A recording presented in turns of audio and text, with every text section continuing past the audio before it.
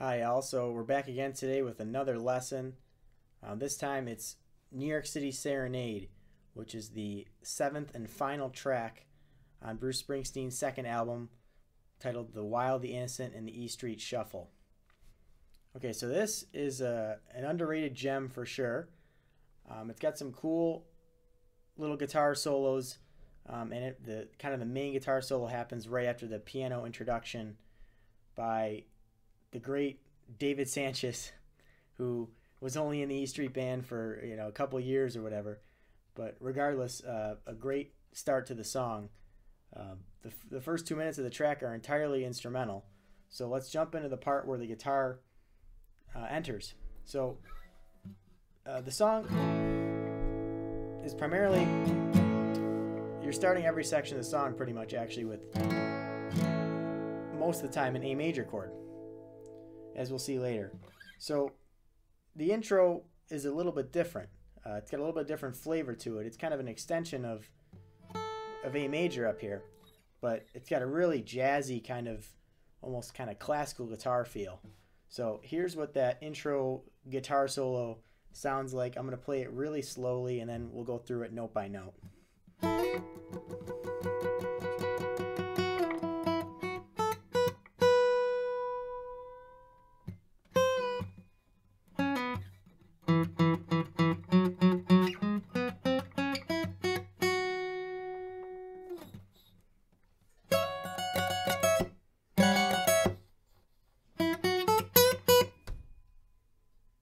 Okay, so I'll show you a couple different ways to play that intro guitar solo, let's call it. So you can play it up here.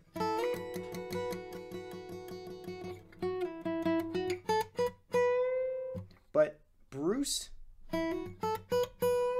definitely plays it down here. I saw the band play this song in August of 2016. I saw them play it at MetLife Stadium in New Jersey. And I looked up at the big video board, and Bruce was playing it in this position. He's playing it down here at the 5th and 7th fret on the two highest strings. Again, what I'm about to show you, like I just said, you can play in multiple positions on the neck. Do whatever you feel comfortable with, but I'm going to show you the way that Bruce plays it. So, let's jump in. We're starting with dyads here. You're playing both the B and the high E string at the same time, sliding from the 5th to the 7th, strumming the 7th a bunch of times. Eventually we're just using that 7th on the B string, sliding down the 5th, picking that a few times, then you're going back up 5-7 on the B, 5-7 on the high E, bending that up a whole step or as high as you can. It's a little bit tougher on acoustic. Here at the 7th fret high E, releasing it then, and then we're going into this little pull off here, 6-4 on the G string. So this is kind of the first phrase. I'll go through it one more time. There's kind of like three phrases to this guitar solo. Here we go.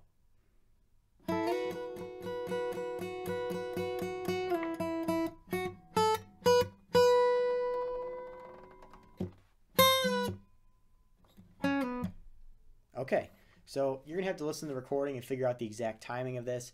It's really loose playing. It's kind of jammy and jazzy feeling. It's not, he's kind of missing things and coming in a little bit after the beat at some points in the solo, which makes it sound really cool actually. And just to note, the solo comes in at about 1 minute and 37 seconds into the song. So David Sanchez does that really awesome, really like horror movie sounding piano introduction. This solo just kind of barnstorms right in to really start the song off. So anyway, that's the first phrase of the solo. Now we're into the second phrase, and this is again really loose, almost sloppy playing on Bruce's part, but it does really suit the track and it sounds excellent.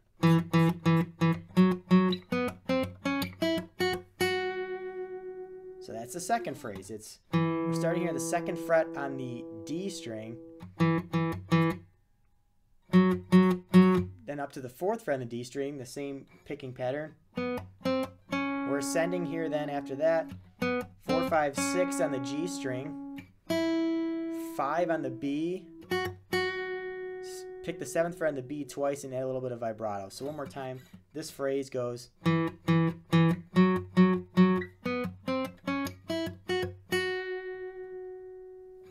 Again, it feels like there's almost like extra notes in there or something. It's very loosely played. So you're just going to have to listen to the recording and figure out the exact timing. And also, it's very important how he picks those notes. He's really picking like that. Varying intensity with his right hand here when he's picking. So just something to listen for. The last phrase, we're going way up here. There's a couple different ways you can play this. You can use, like, remember how we were down here earlier? You're doing the same thing up here, but now you're at the 12th and the 14th fret on the B and the high E. So slide up from 12, 12 to 14 to 14. Or you can hammer on. It's almost like the top of an A major. So you can hammer on either way if you want to keep your 14th fret on the B, 12th fret high E, and play that melody line in the high E, 12 to 14, and back down to 12. It's up to you. I can't exactly hear what's going on in the recording. I think it sounds cool to go like this. Especially if you have a cutaway up here, it's a lot easier to play that section. So it does that, and then we're into this final little lick here. Kind of right back where we started with this. So it goes.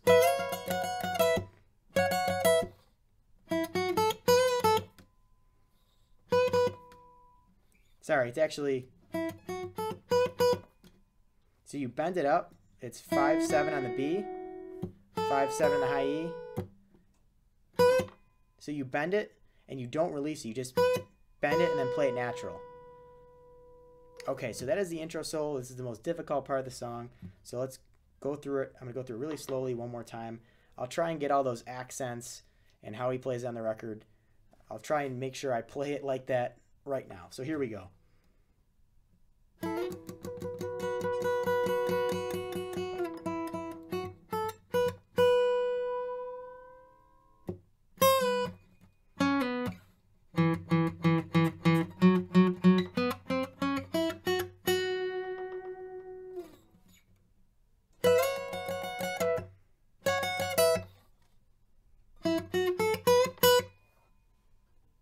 Okay, so that is the intro guitar solo.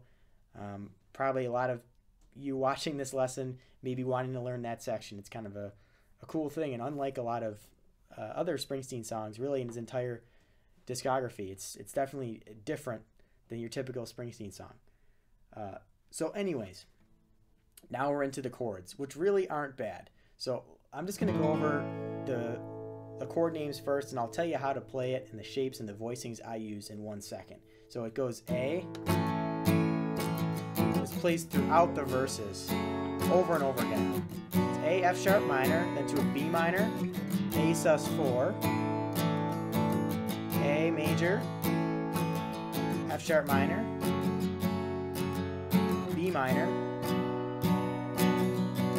A sus4. That's it.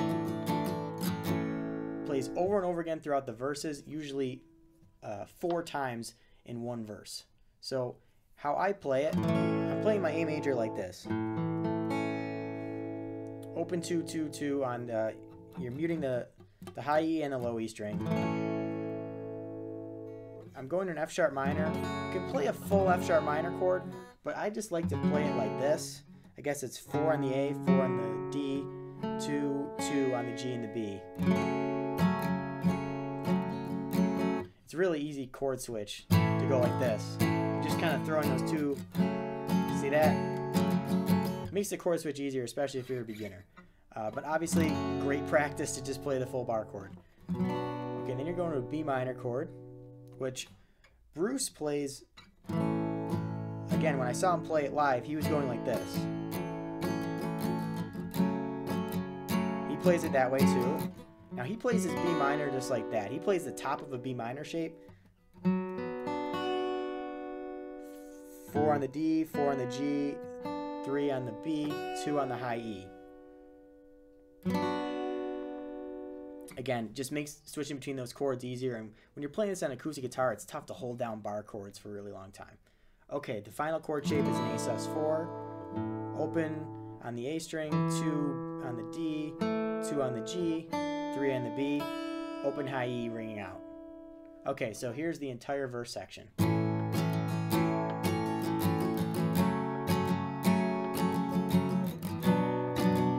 Again, you can play those chords any way you want.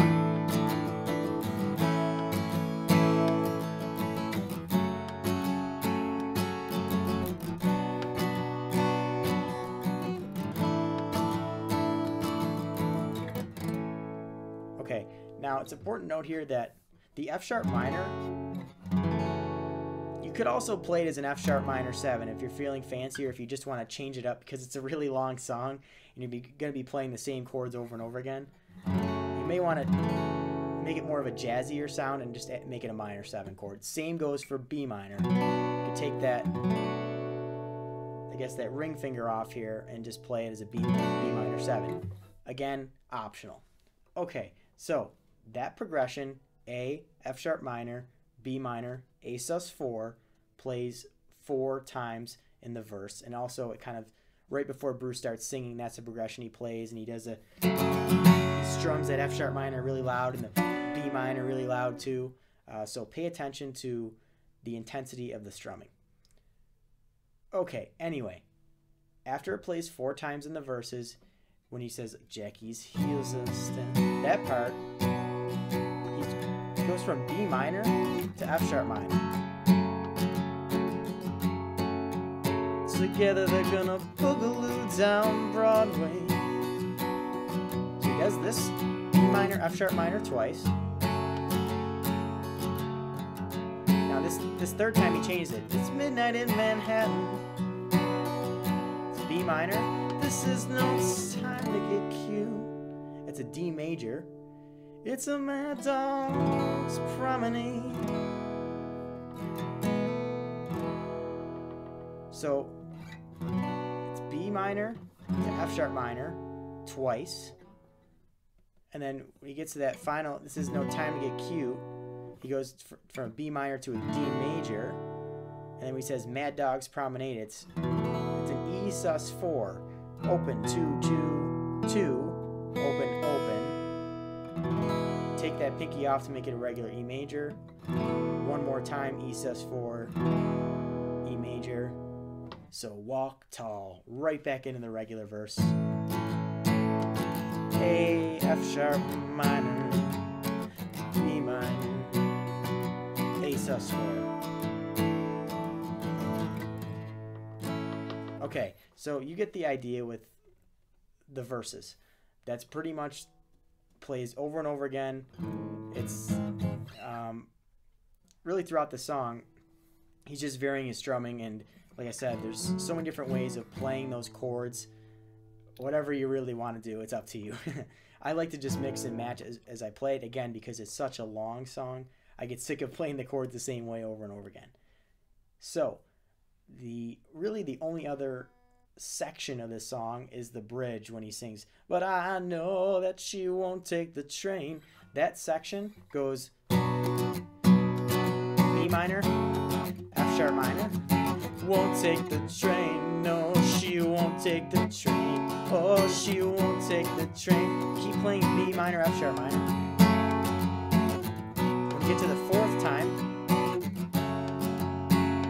after the 4th time, go from F sharp minor to D major, E sus4 to E major. So one more time. But I know that she won't take the train. No, she won't take the train. Oh, she won't take the train. No, she won't take the train. She won't take the train. No, she won't take the train. Oh, she won't take the train. No, she won't take the train. She's afraid that her tracks are gonna slow her down. Won't you tell this boy will be gone? So lost.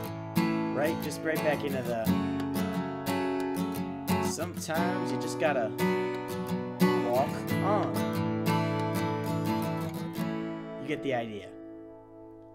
Okay, so rewind and rewatch everything I just said for the chord sections. Listen to it. It's helpful actually because the same sections and parts keep repeating, so it gives you plenty of time to practice as you go through the song.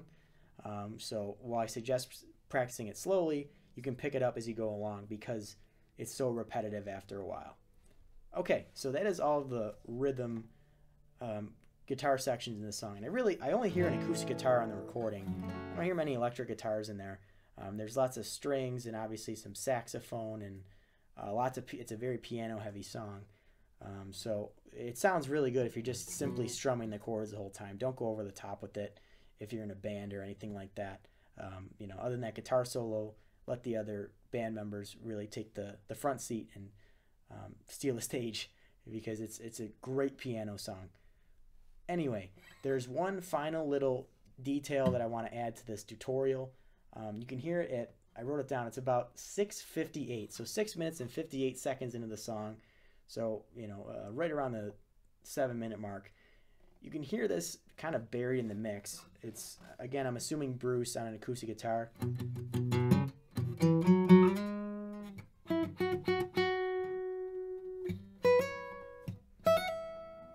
It's kind of a mini guitar solo, just where the song's breaking right before he goes in the final. He's singing.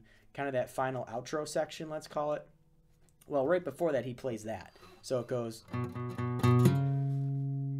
You're picking the 7th fret and then hammering onto the 9th fret here on the low E string. Then you're going from... So 7th fret, you pick it a few times on the A string, then slide from the 9th to the 11th on the A string. That's 9 and 11 on the G string. Add some vibrato here at the 11th fret on the G. And then the last little lick, right before he starts singing again, he goes like this. It's 12, 14, hammer on the B string.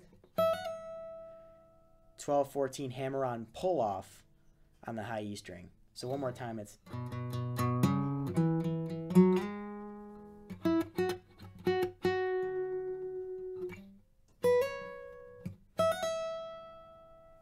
It's very random in its timing. It's difficult for me to play it right now without listening to the recording. It's, again, very loose, playing like the rest of the song from a lead guitar perspective. Bruce is just playing sort of random notes. They sound good, of course, but you really got to listen to the recording if you want to get that timing perfectly down, because it just seems a little off. But again, that really adds to the song. So have a listen to this one.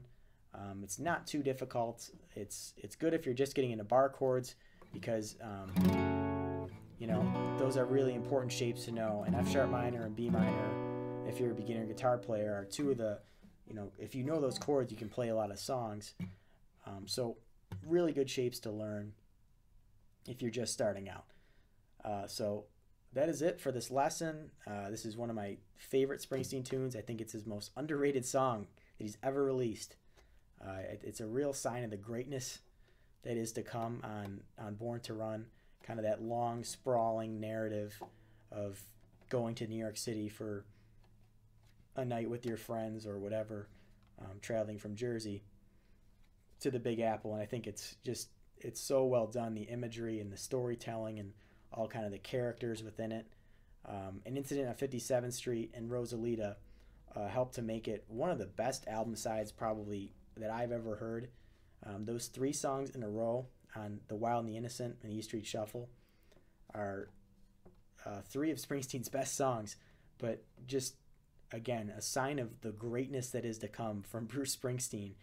This album is often overlooked among his releases, and it's understandable. He hit a lot of great albums, but this one was really special, and I think, again, it's so...